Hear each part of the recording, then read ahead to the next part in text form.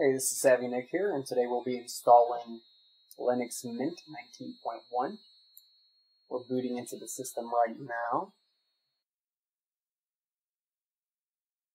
This is what you'll see after booting in from a bootable disk that you created using a Linux Mint ISO file. Once you're in your live image, go ahead and click on the Install Linux Mint. You should get a pop-up here very soon. First thing it's asking you is for the language that you want to use in the installer. We'll go ahead and use English. Next is the keyboard layout. Let's go ahead and select English again for our keyboard layout, unless you have something different, of course. I like to go ahead and install all the third-party software. It just gives you some features that you might need, and it's better to do it now than having to install it later on the system. So go ahead and select the checkbox and hit continue. On the next screen, it's asking you for the installation type. We want to erase the disk and install Linux Mint.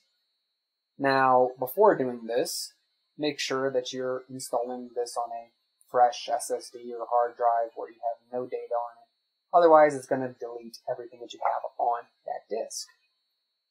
I'm confident, so let's go ahead and hit install now, and it's warning you one last time before you go ahead and write the changes to the disk. We're going to say continue. Next, you're asked what time zone you're in. I'm just going to select Chicago time zone, so Central. And then it's going to ask for a name, your name. So put in what you want here. Savvy Nick for me, and then Savvy Nick Computer is what I want to name my computer. The username, Savvy Nick, is fine for me.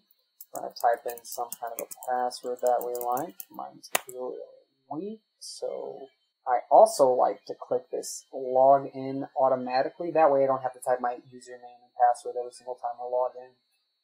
Actually, you just have to type in the password when you log in and select a user. But either way, it makes logging in easier. Continue. And we're on our way.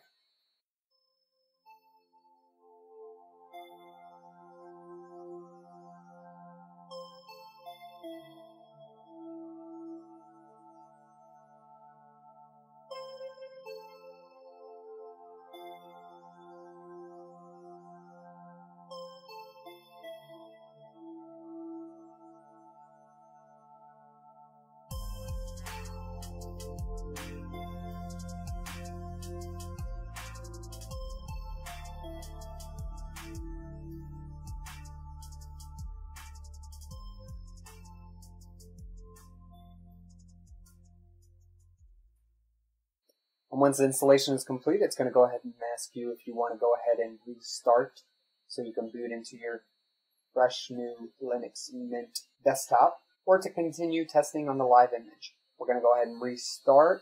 That way we can get into a real environment here instead of the live CD. It's going to tell you to go ahead and remove your installation medium, the USB stick or CD that you're using to install Linux Mint with. Go ahead and do that at this point and then hit enter. That way you don't boot back into your live image. And welcome to your new 19.1 Linux Mint desktop. If you like this video, please like, subscribe, and comment below. I look forward to seeing you in my next vid.